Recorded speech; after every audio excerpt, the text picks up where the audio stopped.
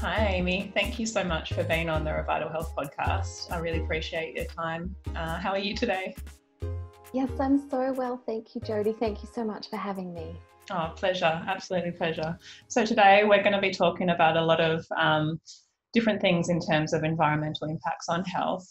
Plus, we're going to touch on a lot of other things in terms of how to clean up, how to deal with those from a personal level and also a clinical level as well. But I wanted to start with just a bit of your story and how you got to this point in time for your history as a practitioner, as well as your health history bringing you to this point. Yes, certainly. There's a lot to unpack I there, know, isn't there? absolutely. So, I guess to start with, I've been in clinical practice now for coming up 20 years. So it's 19 this year. Oh, I was very lucky to discover, that my passion very young. So I started studying very young, and I started at a time where I was really able to pack a lot in to the time that I was in college. And from there, I was very lucky to be mentored by a great practitioner, and I got, experience in all different aspects of natural medicine. And that has really helped me grow as a clinician. But in addition to that, working for a nutraceutical company and being involved in product development and research and presenting has also given me a huge advantage where I'm actually surrounded by a team who have got their finger on the pulse of everything, and we get to share what we uncover as individuals with the collective. So I feel very lucky, very privileged. And up until 2017, I was really spending my professional time between presenting, professional education, presenting to other practitioners, including nurses, pharmacists, and GPs, but primarily nutritionists, herbalists, and naturopaths, as well as seeing clients. And I actually, where this plot twist occurred was when I took a bit of a career break. Actually, I stepped away from my presenting role. I actually closed the books on my business and took an entire year off to focus on, and we all have these projects that we sort of hope to get to one day, or we're trying to chip away in our spare time and never get any traction. So I, made arrangements to be able to afford not to work for a year, not thinking that that would actually be what happened. And unfortunately, I moved to the lovely Northern Beaches into an apartment in Manly that had been renovated quite recently. And whatever they did to the bathroom was a failure and resulted in an undetectable but very significant water leak over a period of about 5 months between when I moved in there and then when we actually discovered what was really going on. And in that period of time, I almost lost everything, including my ability to remember my own name, to speak, to figure out how to put clothes on, get dressed in the morning, function, sleep, walk, eat, anything. It was an absolute disaster. And that was, single-handedly the worst year of my life. However, every cloud has a silver lining. And one of the blessings that came out of that experience was probably two things.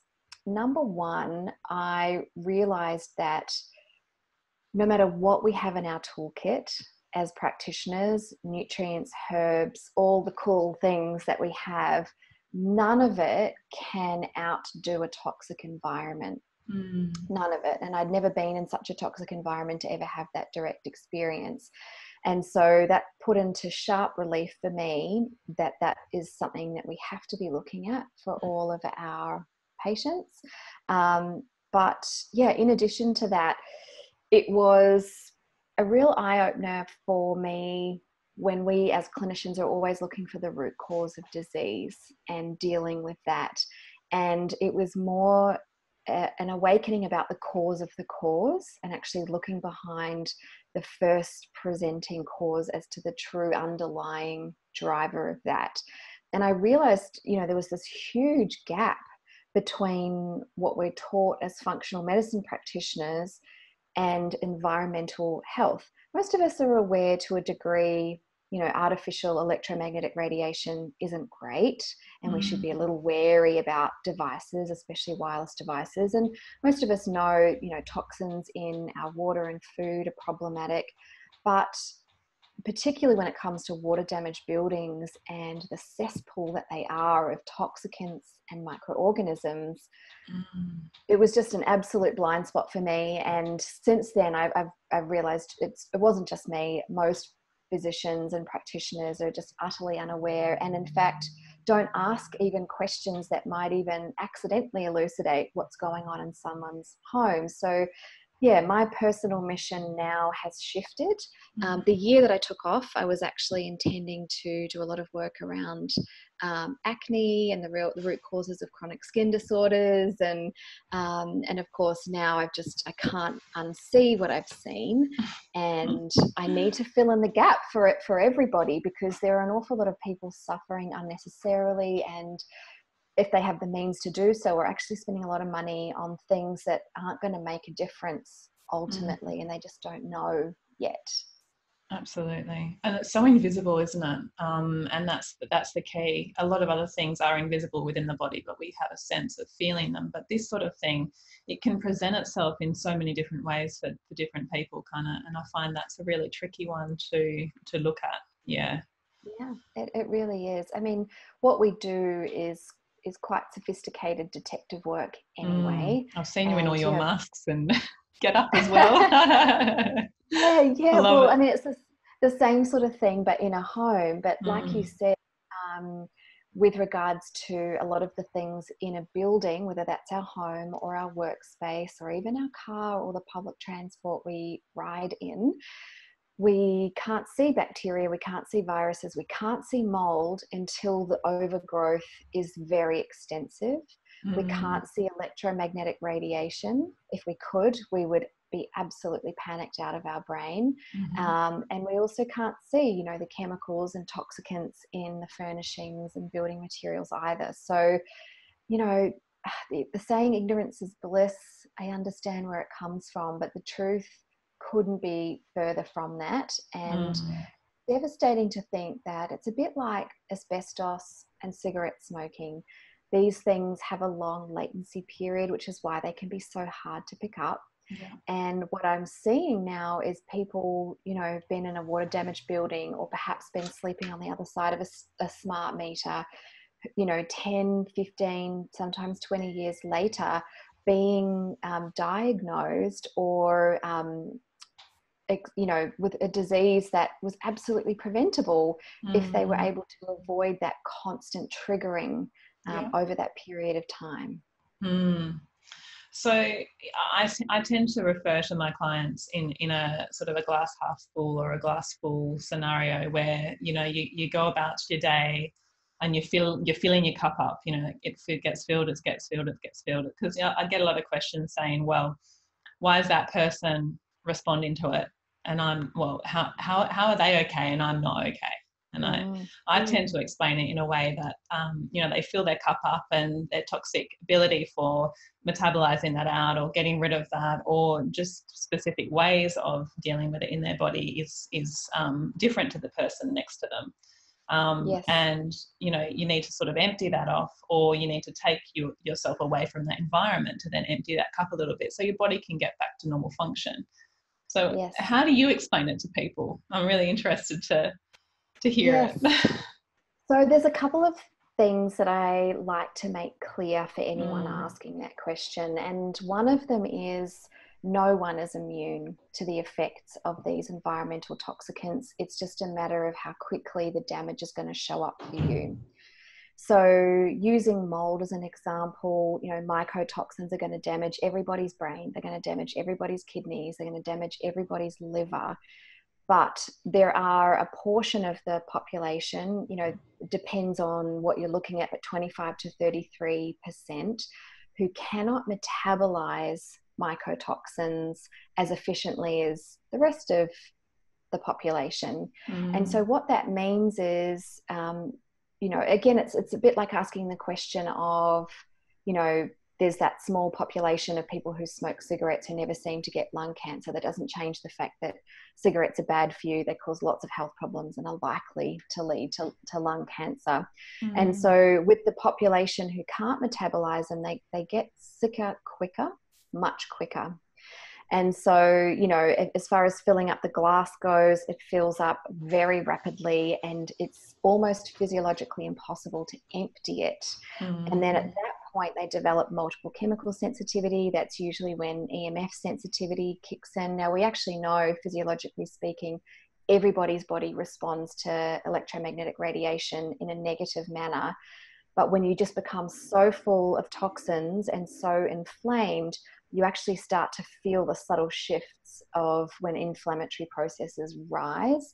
And that's when people, you know, will say they feel sick with their phone too close, or they can't sleep near the power outlet, or things like that. You know, their body has just become this finely tuned and incredibly inflamed instrument. And what really helped me shift this for myself, so for anyone listening who is mold susceptible, like I am, when it first happened to me, it was absolutely devastating. And the cost, I can't even begin to count the cost financially, emotionally, physically, my whole life trajectory. And of course, understandably, as a result, because of that, you know, for a period of time, I felt very resentful and very sad and distressed that I happened to have gotten these dud genes, so to speak. You know, it still affects me today where, you know, I can't go to see a movie at a cinema because they're all moldy. If I'm invited to dinner for a friend's birthday, I have to go and actually check the restaurant first to see whether or not it's going to be safe for me. You know, I travel a lot. Staying in a hotel overnight that's bad could, you know, put me in bed for up to 6 weeks on occasion. So, you know, for anyone feeling the same way, it's totally understandable to think this really blows, and why me, for me. And with that being said, though, I really like Dave Asprey's approach. And he said, you know, he's really grateful that his body is finely tuned to environmental toxicants. And he's grateful that his body lets him know when a place is poisonous. And to be honest, I know it's a real struggle for families when, you know, not everyone's sick and there are big decisions to be made to recover.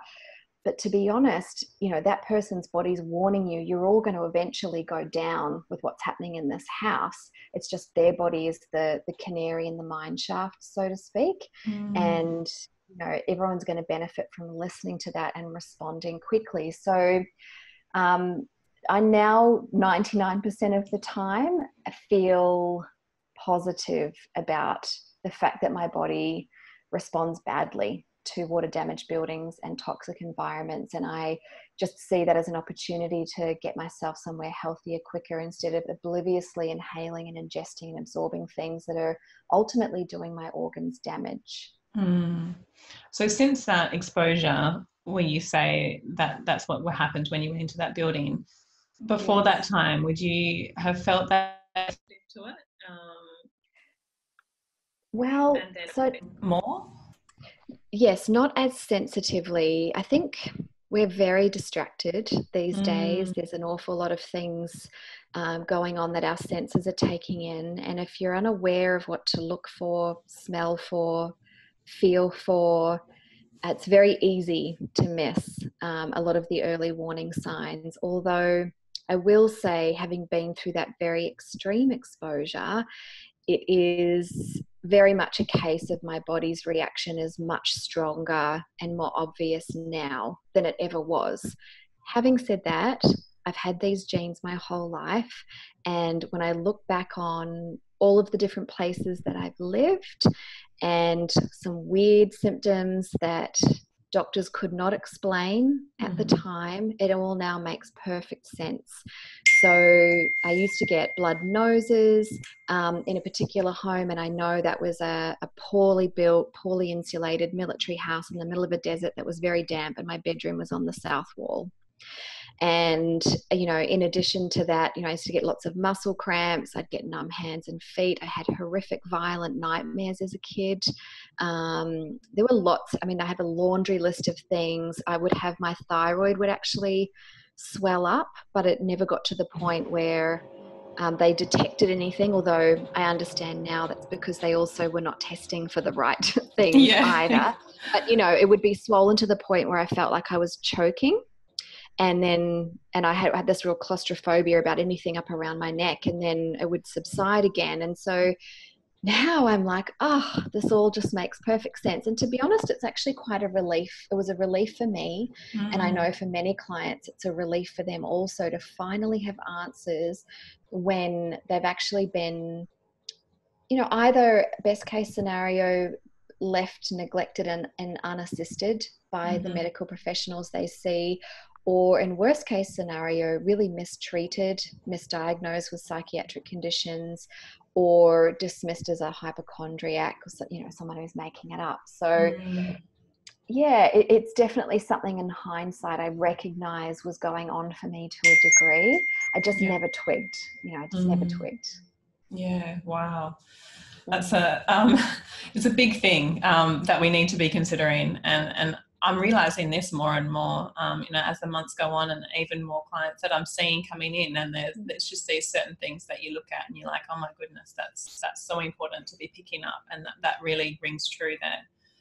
So let's just dive into what we need to be looking out for, and how physiologically that can impact us. And we've gone through a lot of those symptoms already, which is fantastic.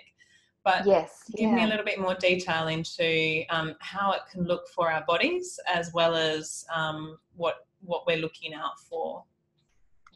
So with regards to mold and water damaged buildings, there are sort of a few categories of symptoms. The most common symptoms that people will experience look like hay fever or allergies. So when mold is sporulating, or even if it's dying and drying out and there's fragments being released into the air, it acts very much like pollen does to someone who gets allergic rhinitis to that particular particulate. So it could be taking antihistamines constantly, or simply just chronically on and off itchy nose, runny nose, watery eyes, itchy throat. Asthma is a big one. The Environmental Protection Agency estimate that about 80% of all asthmatics are actually triggered by mold. Wow. Yeah, big time. Also, even waking up with, you know, little crusts in your eye, that's a sign your body's trying to flush some sort of irritant out of your eyeballs. Interesting. And also in a water damaged building, as soon as you add water, everything that has the potential for life comes to life. And so that includes every bacteria or virus that's ever been shed into that property. Wow. And so, like, I know it's disgusting when you think about it. And this is why I'll never live with carpet again. This is why I only choose hotels that don't have carpet, because that's an archaeological dig site for every human that's ever been in that room, all of their dead skin cells, viruses, bacteria, fungi.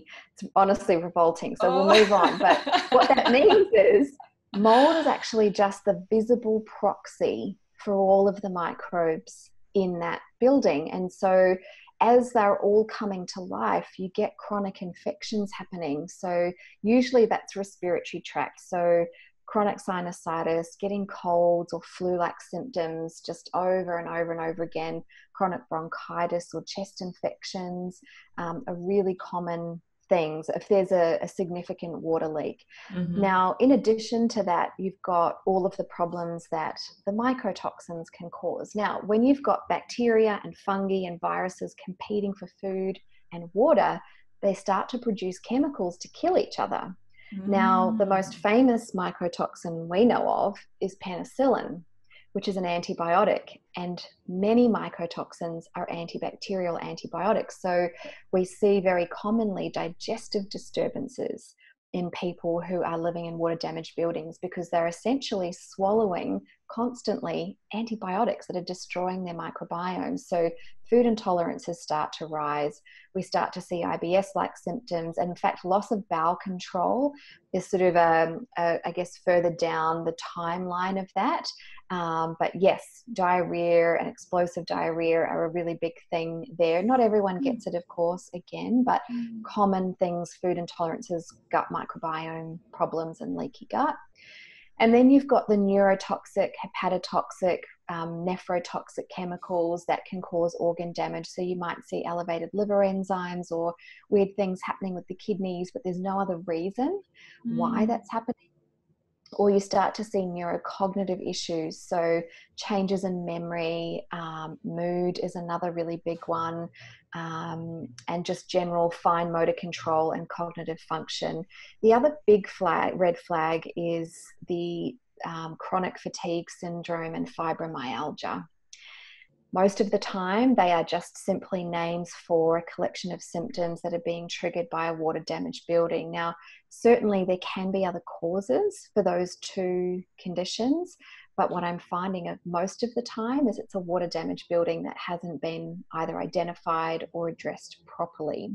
Wow. So this is why it's so easy to miss. Especially if you get a diagnosis, you're diagnosed with asthma, or you've suddenly developed adult onset asthma. I mean, that's really suspicious, but, why is that the case? Or why is it all of a sudden your liver enzymes are going out when nothing else has changed for you? Or why have you developed chronic fatigue or fibromyalgia now? What is the cause of that? And I think, what frustrates me is a lot of people sort of stop there and go, oh, well, I've got fibromyalgia. That's that. What can you use to treat fibromyalgia? Instead of also going, well, what are the causes and can I get rid of them as well? Absolutely. It has to be multifaceted approach. Absolutely. Yes, absolutely. Wow. All right. So I didn't know some of that. So that's really interesting, and a really good way of looking at it from a point of view that they're fighting off each other, and that's the toxicants that are coming out of those and then harming us. Yes, very interesting. Absolutely. And that's not even looking at the bacterial LPS, the endotoxin that they're producing and all of that stuff. So that's a lot. It's a chemical and microbial soup. I guess the last thing I just want to throw in there is that as the mold begins to break down the furnishings, so eats into the gyprock, eats into your carpet, it's aerosolizing all of the chemicals that went into making those materials. So formaldehyde, all the glues, the resins, the dyes, the heavy metals. And as they're digesting this food, they are, Professor Mark Cohen calls them fungi farts. They're producing microbial VOCs, and this is what gives that classic mold smell. In fact, there's lots of classic mold smells, and we can talk about that in a minute. But these VOCs are also very toxic, potentially carcinogenic chemicals that you're inhaling and absorbing through your skin. So you're literally being poisoned by chemicals, heavy metals, as well as having microbial challenges and their toxins as well. Wow.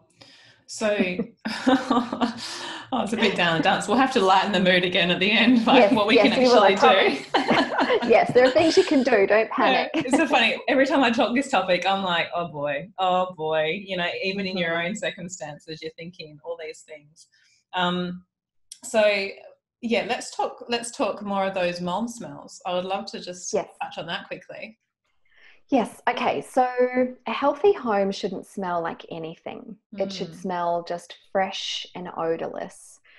Anytime there's a smell, there's a problem. Okay. So I think probably most importantly, people need to pop that in their mind. So there could be sort of that one room that has its own special little aroma. That's a red flag. But they've got the classic mold smell that people associate with mustiness or moldiness.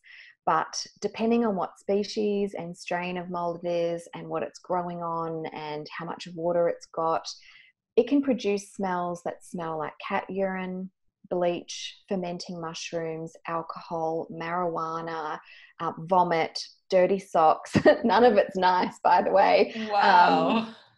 And then of course, you've always got multiple species going on. So there's just this whole symphony of Oh. aromas happening. And so when, you know, when mold gets very heavy, it's very repellent, but even a small amount as it's actively growing can produce quite an odor. And if you are smelling anything that tells you there is active mold growth, which means there is an active moisture problem. And so you have to find the source of the moisture before you can do anything else, actually. And that, I think, is probably one of the big oversights that people commit most of the time. Their immediate thing is, oh gosh, I've got to clean that out, or I've got to throw that out. And they kind of stop there, when in actual fact you need to find the problem, the source of the problem, which is the source of the moisture. Otherwise it'll just simply keep coming back.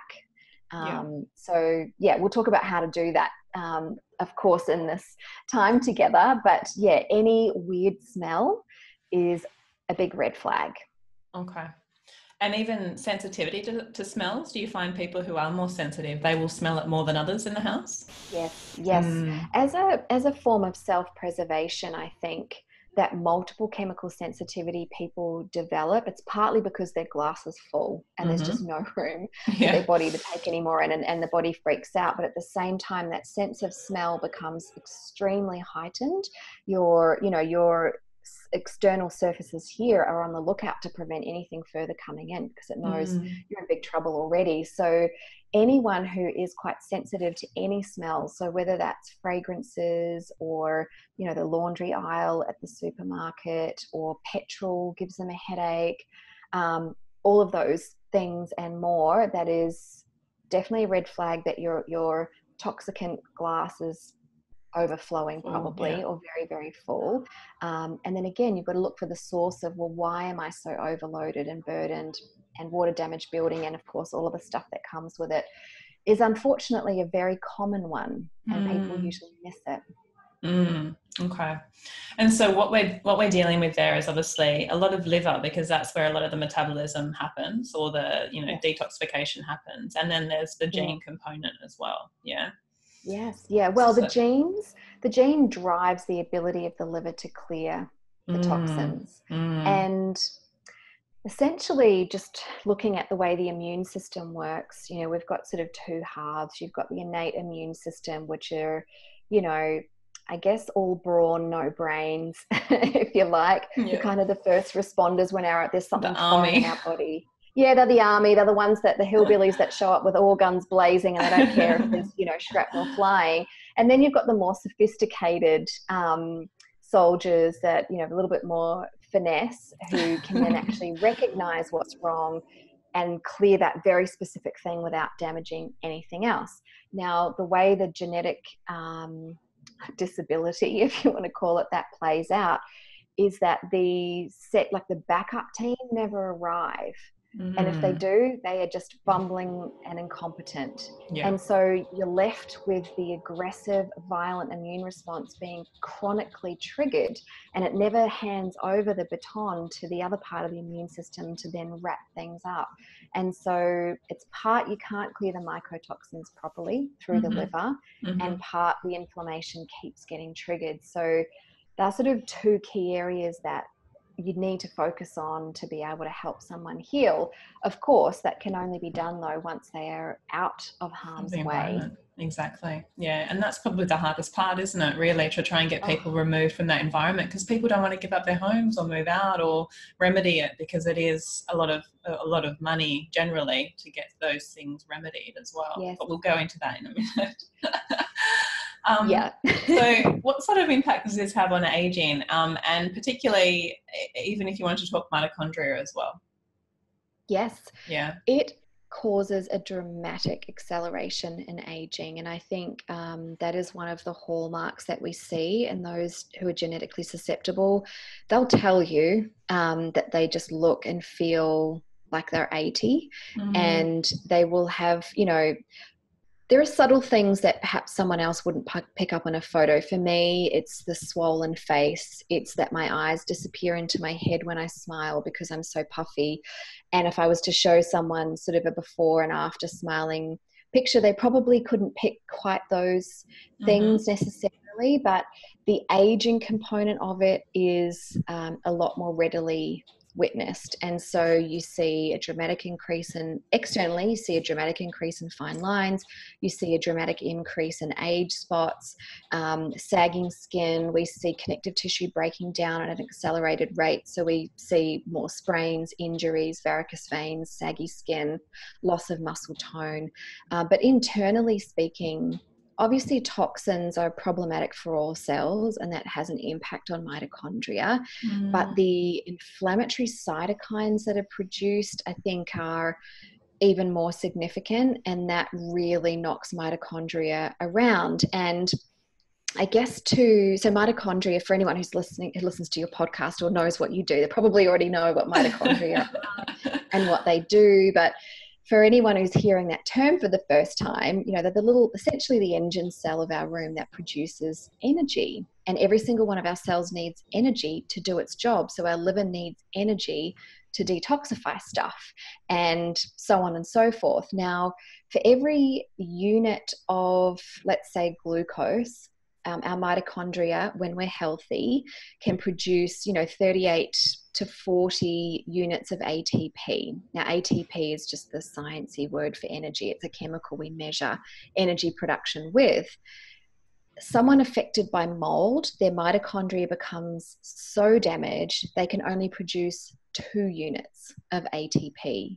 Wow. With the same amount. And that's where the chronic fatigue comes from. That's where the muscle pain comes from, because the lactic acid is building up, because that whole energy cycle isn't working properly. And so this is also where the term spoonie comes from. I actually didn't know this term prior to becoming unwell, but it's a term often Lyme patients will use, although chronic fatigue sufferers, myalgic encephalitis sufferers will do. And have you heard that term, Jodie? No, I haven't. No, actually. Okay. It was such a gift when I finally worked out what it was, because it was invented as in by spoon. I'm a spoonie. Yeah, as in a spoon. I'll explain what it means. Okay. This blogger I think she has chronic fatigue. She invented this as a way of explaining to people just how impacted she was energetically speaking. And how she describes it is, most normal healthy people wake up in the morning with a full drawer of spoons, and spoons are representative of units of energy, or how much energy you have. And so let's say it costs you a spoon to shower. It costs you a spoon to decide what to wear today. It costs you a spoon to do your makeup. Then it costs you a spoon to do your hair. And then it costs you a spoon to make your breakfast, another one to clean up, another one to drive to work. You spend 20 or 30 at work, you spend 5 at the gym, and then you do it all again in the evening with cooking, cleaning, and life activities. And most people can get through their day just, spending spoons, anywhere, and they still have a few left over, or they get to the end of the day and they can do everything they want and everything they need and haven't run out of spoons. At the height, or perhaps the depths of my illness, I had 1 or 2 spoons, and I had to make the decision every day about whether I ate or showered. And so, my now husband was, had to go to work because I couldn't work. And if he didn't fix me breakfast, some days I wouldn't eat until he came home for dinner, because I didn't have the energy to get out of bed to make food, let alone shower. And and that's not even with the memory problems aside, forgetting to eat, forgetting if I did eat, and those sorts of things. So that was just a really nice analogy that she created to explain to people, I'm sorry, I can't come out to your lunch because I don't even have the energy to brush my teeth today. And sometimes I'll even say that to my husband. He might want to go for a walk after work, and I'm like, I'm sorry, I don't have the spoons for that. So I'm having a low spoon day. Yeah, low spoon day. Yeah. I love that. Yeah. Wow. So those dealing with that would wake up with a lot less spoons, would only have their, 1 or 2 or even 3 sometimes. Yeah. Yes, absolutely. And that impacts how you show up mood-wise. This is why it can be so taxing on relationships and partnerships, and of course your employment. Anyone who's never experienced this can still probably appreciate, if you've had a couple of nights of bad sleep, just how much that impacts your ability to be your normal, healthy, happy self, right? Absolutely. And that's what some people are dealing with on a day-to-day basis. My goodness. Yeah, the only thing I could liken it to in my life is when I was pregnant and having morning sickness. The two times Yep. that I did, and it was, well, for both my kids, and it was awful. It was awful. It was like that. You just Mm. cannot get out of bed in the morning, and that's just a horrible way Yeah, of living. hugely impactful. Yeah. Oh my goodness. So, talking about the mold and the environment, we'll bring on to, how to deal with that and even testing it in a minute. But talk to me more about EMF. And I know that's a massive passion of yours. Yes. Talk Oh, to me about sure how is. that affects our body and where we should be focused on that. So, artificial radiation, Mm-hmm. electromagnetic radiation, Mm-hmm. has increased in the last 100 years a quintillion fold. Mm. And you have to really write down the zeros to Yeah. appreciate that that is huge. It's really huge. Massive. And there is just no way we would have let it get to this point if that pollution was visible. I Mm. want you to think of Beijing on a bad day times 10. We Mm. wouldn't live in it. We wouldn't stand for it. We would make immediate changes to industry that were contributing to that, or we would simply leave that city and go Yeah. somewhere healthier.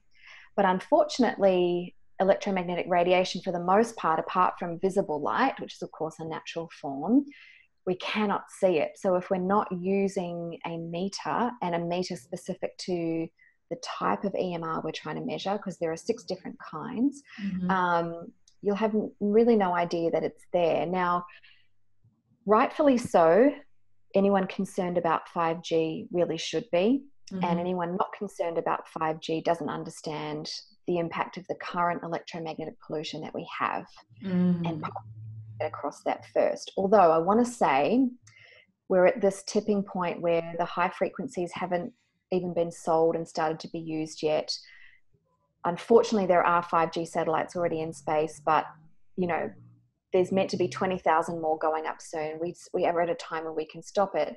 But prior to those being launched, and prior to 5G being turned on and activated everywhere, currently the largest exposure we're experiencing is actually from inside our own homes. Mm. And we can actually reduce our EMR exposure by about 85% or more, depending on what your current exposure is like elsewhere, just by changing things inside our house. And that's a Mm-hmm. really significant and powerful position to That's be in. positive.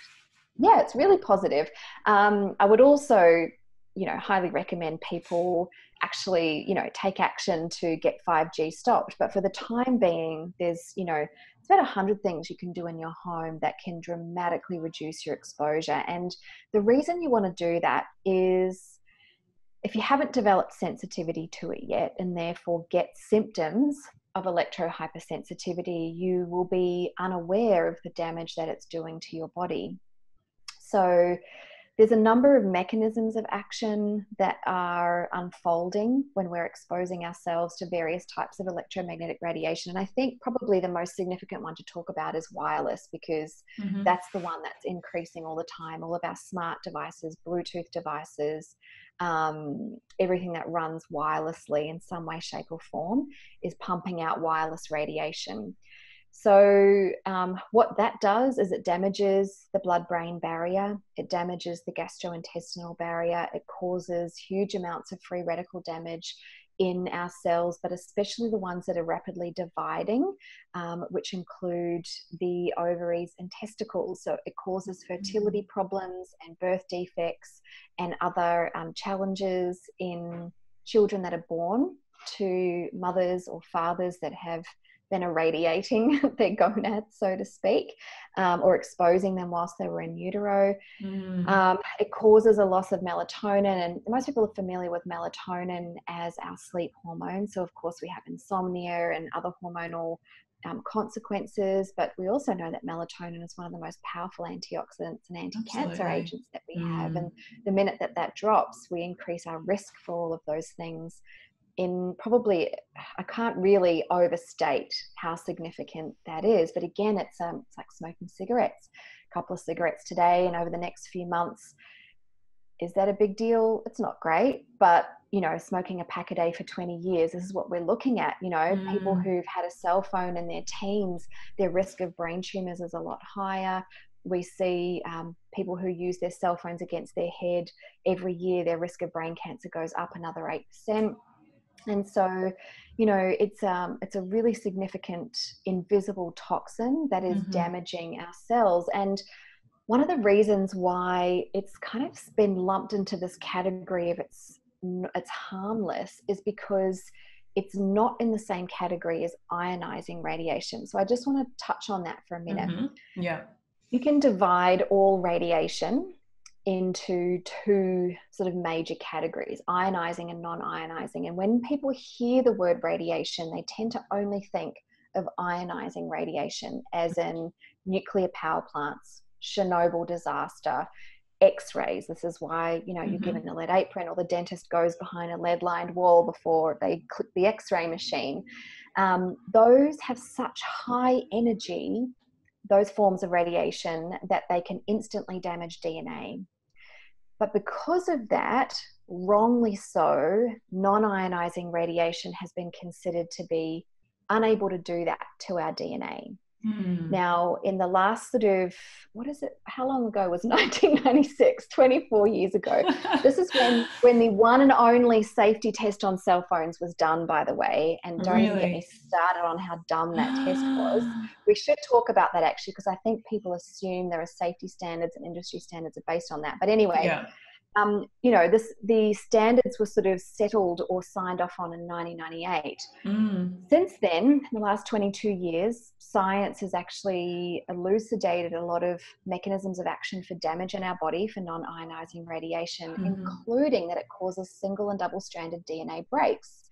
And so whilst it requires more exposure over an more extended period of time and more, I guess, more power, it still happens, and we're just adding and adding and adding to the electromagnetic pollution in our environment. So there's, you know, we already know that the closer you live to a cell phone tower, the higher your risk of cancer, the more headaches you're going to get, the more mood disorders you're going to have, the more immunosuppression you're going to have. You know, it is just so negligent to continue to maintain the position that non-ionizing radiation is harmless when the evidence is there. And the evidence is another tricky area, because when you look at the papers that say it's harmless, of the 2,500 I've looked at, every single one of them except one has been funded by a telco company.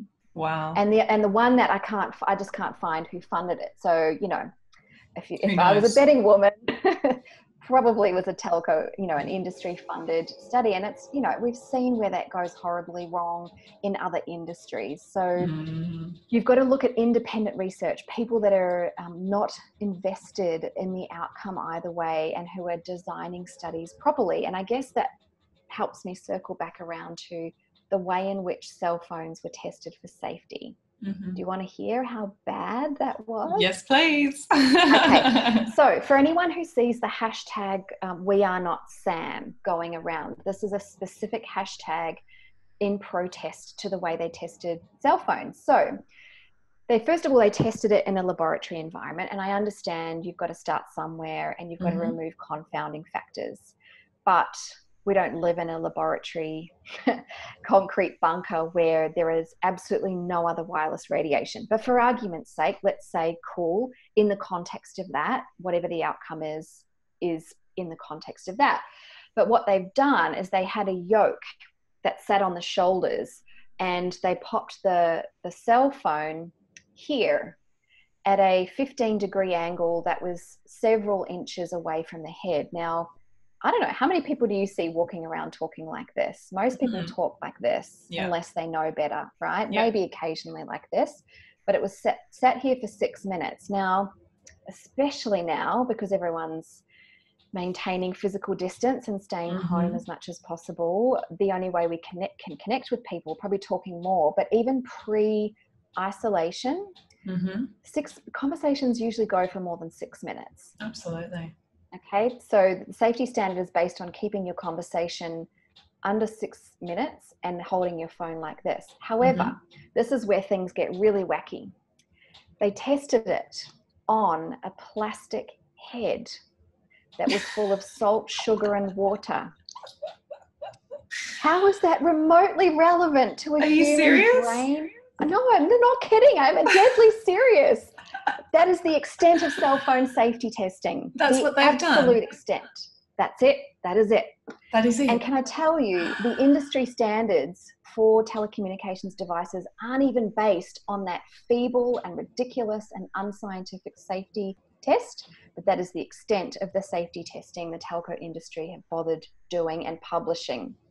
Now, there's a whole host about that is just entirely laughable. But what they were trying to test for was the SAR. You'll see the SAR rating or the SAR rating on devices, and it's essentially pointing to the thermal effect. Did it heat the tissue up? And we know, obviously, you know, microwaving our tissue is going to cause some problems. So did it raise the, you know, the water, salt, and sugar by a degree in that 6 minutes? So honestly, it's utterly ridiculous, which is why you've got to look elsewhere for the evidence of the impact that these things have. And look, I understand that. My thoughts on it are this.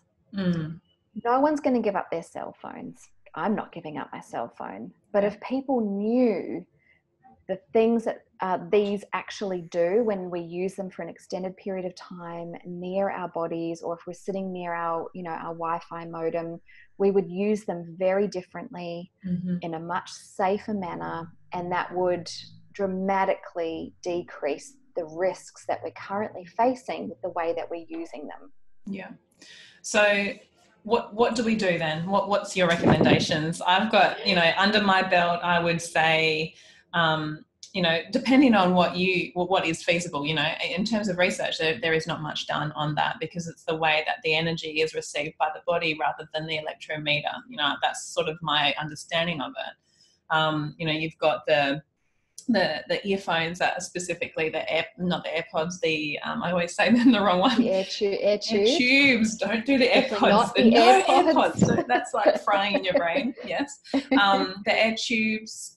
You know, there's some people that have the obviously the immediate plugins. I've got one in now. You know, straight into your computer for the internet. Obviously, putting your phone on airplane at night if you are going to need your phone on, and turning your Wi-Fi off in the house. Now, what else is there? What can we do? What is sort of things that you recommend? So with the turning the Wi-Fi off at night, first of all, you can get a very cheap EMF meter that checks for electric fields, magnetic fields, and wireless radiation. And I can send you the link for anyone who wants to actually test. Cool. But if you have one of these, some people might discover that turning their Wi-Fi off at night doesn't actually turn the Wi-Fi off, only their signal. As far as Wi-Fi modems go, almost all of them have a second signal for free public use, and switching them off and sometimes even turning the electricity off at the wall is not enough to stop them transmitting. Yes.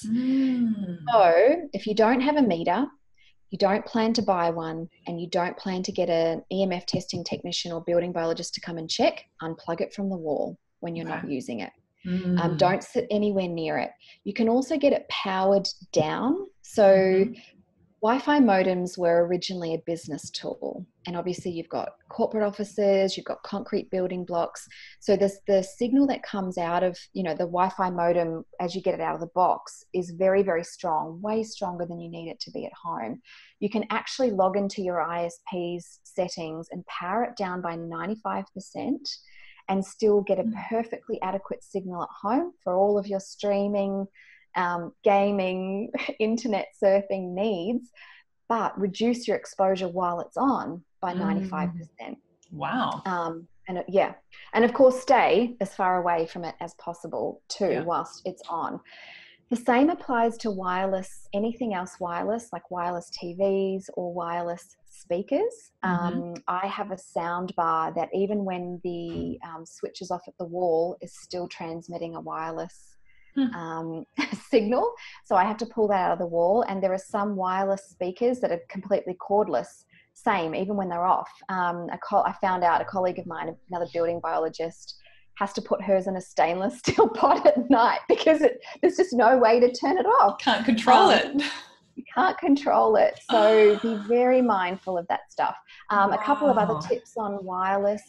Don't ever use your cell phone when you offer a call, or really anything if you've got less than all 4 bars or a full signal, because the weaker the signal, the more radiation it emits trying to establish a signal. It can actually emit up to 10,000 times more radiation if you do that. So the same applies when talking on your phone, driving in the car. And I hate to say that because I know often that's the only chance people get to either talk to people or clear their messages. But the truth is, as the cell phone keeps trying to find the nearest cell tower, it's emitting a lot more radiation. And then the metal in your car is actually amplifying that back onto you. Wow. So if you're doing that regularly, you're just microwaving yourself. What else can I say? Yeah, probably the other main things are, that's wireless radiation. And maybe the other thing I could suggest is you can put your phone back on 3G through the settings. Yes, you can, which reduces its radiation emissions. And you can also do little things like setting your emails, if you have email on your phone, to fetch manually, so it's not constantly refreshing in the background and reconnecting all the time. So flight mode definitely makes a significant difference, but it is actually always connected. You might notice if you ever open the maps, the satellite can actually still track where you are through your phone, even with flight mode on. So it's very weak. But what that means is, if you're using your phone for an alarm, which I do, you need to either have it in the outside the bedroom door, or as far away as possible from you, not by your bedside table, not under your pillow, ever. But they're probably the main ones. And of course, wireless headphones, just please avoid them like the plague. And the air tubes are obviously ideal because they, the signal, it's actually just plastic all the way from here. You can get shielded clothing. Yeah, I've seen that. There's quite a lot more coming out now.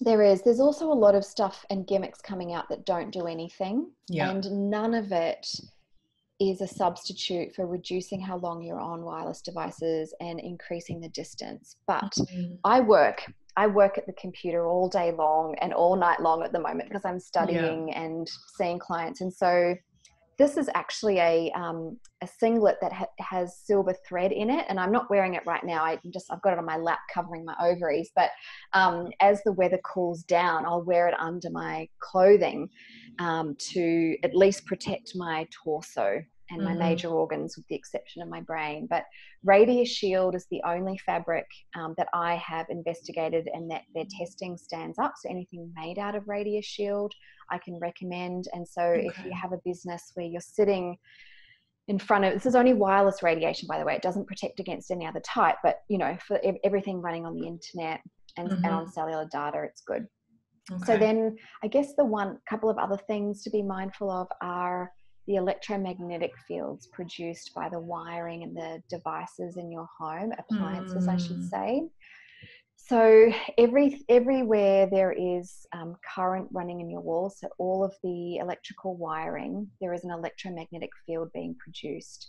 So you don't really want to sit or even have your head up against walls, because you're likely to be putting your head in the electromagnetic field. But more importantly, things like bedside lamps and alarm clocks that run on electricity, or wireless for that matter, but for EMF fields, they are actually producing EMF fields often even when they're turned off. So again, you've got to pull them out from the wall. It's not enough to flick the lamp off or even flick the actual power switch off. Really? And wow. So the bigger the appliance, the more electricity it uses, the bigger the EMF field it's going to produce. And this matters when you consider the position of beds in a home. So if your bedroom is up against the kitchen and on the other side of the wall you have the oven, microwave, the kettle, the fridge, there's going to be a huge electromagnetic field coming through that wall. And so you should move your bed to the other side and put your head as far away as possible. The same goes for smart meters, especially because of the wireless radiation they're producing. Absolutely. smart TVs. Induction stovetops are the worst. So you don't really want to be standing with your hips up against your bench as you slow cook something on the top, if that's what you're using. So there's a lot to consider. Yeah, go the gas. So, you know, there is a lot to consider. There are things you can do to mitigate some of it, but to be honest, distance and time are the two big things that you have working in your favor. You know, if you own a home, you can get your wiring sorted. You can either get used cable wiring or get your cables wound in a certain way to neutralize wall EMFs. And you can also get like a bit of a kill switch to your house that doesn't include the circuit for the fridge or other essential appliances, but everything else is completely dead, so that your entire home is EMF free overnight. Amazing. I'm going to get my friend who's an electrician to listen to this, and he can sort the house out for me. Yeah. It's a bit of an unusual request, and if it's something that you need clarifying, just call me. But it is a really useful thing to do if you own a home. But know that if you rent, there's still a lot you can do to lower your exposure. In fact, I know not everyone can afford a building biologist, and I know some people are limited by what's going on in their home and are unsure what to do. So if you don't mind me just sharing this now, I'm actually creating an online course called EMF Proof Your Home. And it's designed to do 85% of the heavy lifting that a building biologist would have otherwise done for you, allowing you to reduce your exposure by up to 95%, doing it yourself and making changes yourself. So I go through all 6 types of EMR and the ways you can either mitigate, ameliorate, eliminate what's going on in your home and bring awareness to it. So wherever you can make changes, you can do so without spending any extra money. And certainly if you want to go that last step, maybe you've got major health problems with you or someone else living in the home, you can then, when you bring an EMF testing technician in or a building biologist, you can say, here's everything I've already done. Yeah. Look for what else there might be, which will again save you money in the long run. So if anyone's keen to drop their EMF exposure in their home, that's, I think, a really nice middle ground. Absolutely. That provides, an educated opportunity to do that stuff yourself. Oh, amazing. Now, I wanted to touch, before we run out of time, on back onto the mold. Yeah. So how can we remedy that? What sort of other steps, and is it all dire at the end, or is it something that we can do something about? You can always do something about something. Okay, you've always got options. I think though, what solutions are going to look like depends on a number of circumstances for people, including, do they own or rent, and do they have insurance if they own. So if you rent, currently the Residential Tenancies Act does stipulate the property needs to be safe for human health and human habitation. So I do work with clients to break leases all the time and get compensation. But there are currently no laws or legislation to force a landlord to remediate it properly. Right. And if a water damaged building has made you sick, this is probably the most unfortunate thing. Even a medical grade IICRC certified remediation sometimes isn't enough for that to make that house safe for you to live in again. Right. But I'll talk about what to do if that's the case in the meantime. But as a renter, I'm a landlord as well as a tenant. So this isn't a landlord versus tenants thing at all. But you cannot, as a tenant, force a landlord to do a medical grade remediation. They might have other things that influence their ability to do so anyway, like insurance limitations. And so usually you can ask, but usually it's going to be a no. And so your best bet, to be honest, is to engage a mold testing technician or building biologist to do the bare minimum assessment you need to prove at the tribunal and in a small claims court, if you're going for more compensation, that there was a problem and it's compromised, the living environment and also your belongings as well, because you don't really want to make an insurance claim for your stuff and lose your affect your premiums when it's someone else's negligence. I mean, if it's an accident or something new, that's a different story. So there's a few nuances, but basically as a tenant, you need to get evidence fast and not threaten them with a tribunal date, but book a tribunal date. 9 times out of 10, it's resolved before it ever goes ahead. So you just have to take immediate and aggressive action. Wow. And work out what kind of compensation you need. So if they agree quickly, then you might simply need moving costs. Yeah. And but you've got to have somewhere else safe to go as well. And this is the practical, logistical nightmare that it is. But other times you might actually be able to get compensation for belongings that have been water damaged and are unable to be remediated, remediation costs, dry cleaning costs, things like HEPA filter replacements for your air purifier that has now been contaminated, stuff like that. So essentially your goal is to get to a safe home ASAP, and getting out of the unsafe one is the number one priority.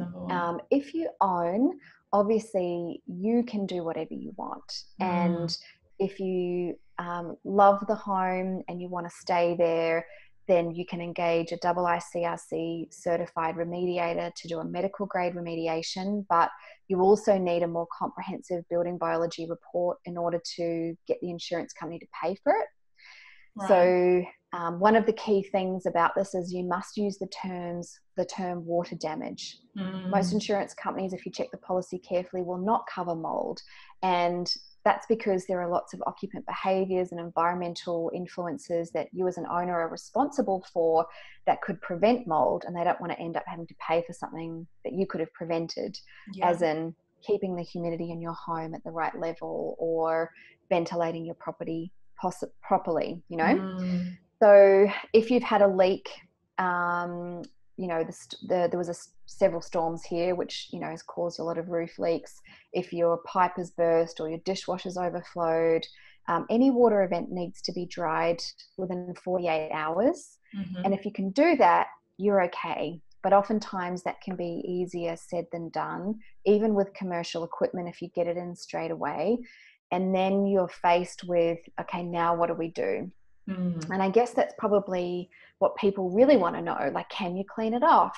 Can you paint over it? The answer to that is no, because dead mold's actually more toxic than living mold. And so as it dies, more mycotoxins are released, DNA fragments are released, and can actually make you a lot more sick than when the mold's growing. But basically anything, this is obviously very general, and a building biologist could tell you specifically with your stuff, but anything that's not porous in any way, shape or form, like glass, metal, can be actually wiped down very easily and cleaned.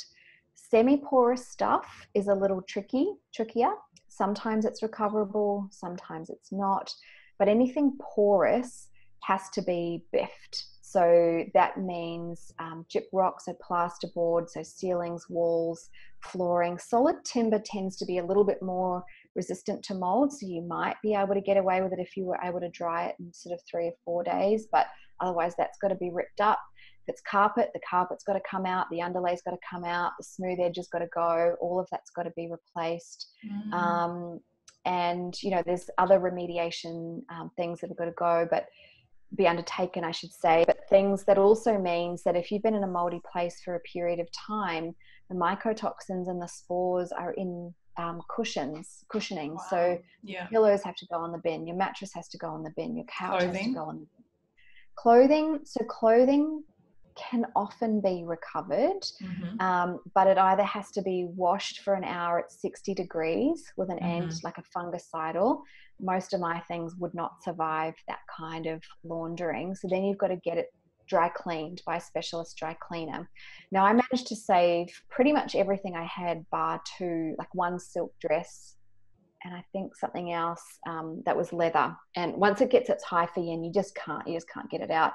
And of course, in Sydney, it's very humid here. Exactly. And so the minute the humidity is over 50, over 60%, especially over 70, it's just going to spring back into life. So, but, I guess things like books, photographs, art, all of those things are also heavily impacted. But this is where knowing your genetic susceptibility also comes into recommendations. So Yeah, I for was going to someone ask who's that not, next. yeah, so for someone who's not genetically susceptible, you can't kill mycotoxins because they're a chemical. But let's say you had a lovely piece of art, or you had a book collection you couldn't bear to part with. The way remediators fix it, they HEPA vacuum it, and that actually means literally vacuuming every single page of your book. My It's goodness. very expensive, very expensive, yeah. And then they put it through a gamma radiation chamber, so they basically nuke it. That doesn't get rid of the mycotoxins, but obviously between the vacuuming and the irradiation, the contamination is quite low, and you almost certainly can keep that piece of art or keep those books, and it's not going to make you sick.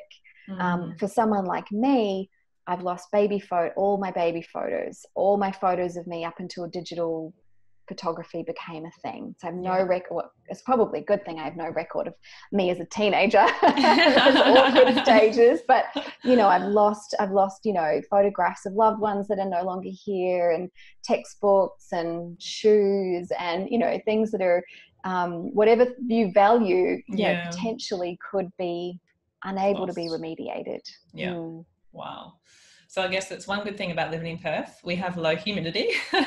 Yes, so lucky. So lucky, especially with water damage. So just quickly, and we are going to finish up very soon. It's just I could talk to you on this for hours, but we won't. What's sort of the next steps for people? They've fixed their house, they've done all their bits, and they know that they're sensitive or they've got the mycotoxin issue. What's their next step in terms of fixing their health? So, assuming the home that you're in, whether you fixed the old one or you're in a new one, is pristine, and it would probably be worth checking that if you have the gene and you've gotten rid of all impacted possessions. The next step is sort of determined by whether you have the gene or not. If you don't, a lightweight detox with a functional medicine practitioner with maybe some lung repair, immune regulating stuff, you're probably going to recover very quickly. In fact, most people, once they're out of mold, if they don't have the gene, will bounce back with that quite quickly without intervention, and so often don't pursue it.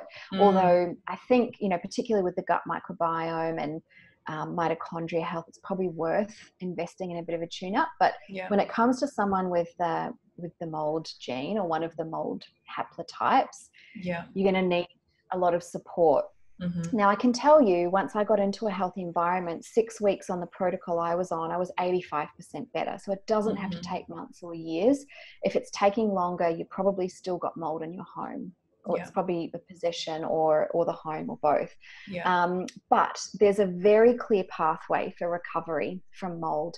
Dr. Richie Shoemaker. I was going to mention, Yeah, he established a 12-step protocol. Now, he's an allopathic physician, and so his protocol is very much based on the toolkit that GPs have and their view of the world, and it's an excellent one. But I also want to let you know you can follow a naturopathic protocol that actually addresses the same things using other tools and recover, or you can use a hybrid of both. Now, I never ended up using any of the tools available pharmaceutically, although thank goodness they were there. There were times where I thought, I'm thinking I might really need that. In the end, I didn't. But whatever way you go about it, I think the tools that they have are incredibly powerful and effective, and using a hybrid method, I think, is actually the ideal way to go. The only reason I didn't use pharmaceutical binders was my cholesterol was already quite low, and that would have caused further complications for me that, over time might have caused me other problems I just really didn't need. And, the later steps where they look at VIP and a few of those other medications, that's still something I might consider down the track. And I don't know how good I might feel if I use them. But for the time being, I'm functioning so well, it hasn't really crossed my mind to use it, which I figure is a good sign. I probably don't need it.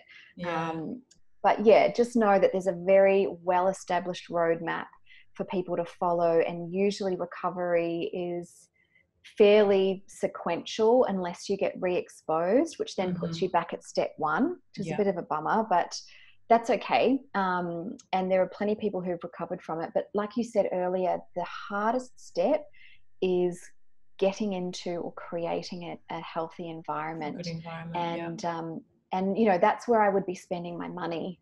If I was someone affected, that is your absolute first priority, because nothing else you do after that is going to help if you haven't done that very first step. Yeah, and this is why I guess the environmental questionnaires are going to be so important for people, even far and beyond the testing, because just figuring out if they've been exposed or currently are exposed is something that you need to take advantage of, and maybe even just the gene types as well. I think that's probably the most important steps to start with. Yeah, I think so too. Amazing. All right, Amie, I am so grateful for your time. Thank you so much. And I'm not going to take up any more of it. I would love to chat to you more and more and more about lots of different subjects, but hopefully someday down the track, and even maybe still while we're still in isolation. Yes, maybe. I would love to pick your brain about lots of other things, because I really value what you know and what you've been through. So thank you so much. Thank you. Thanks so much for having me, Jodie. Pleasure. And I'll share the notes and also where to find you, and also your Instagram and Facebook. And you're also involved in a mold and environmental course coming up for bioceuticals as well, is it?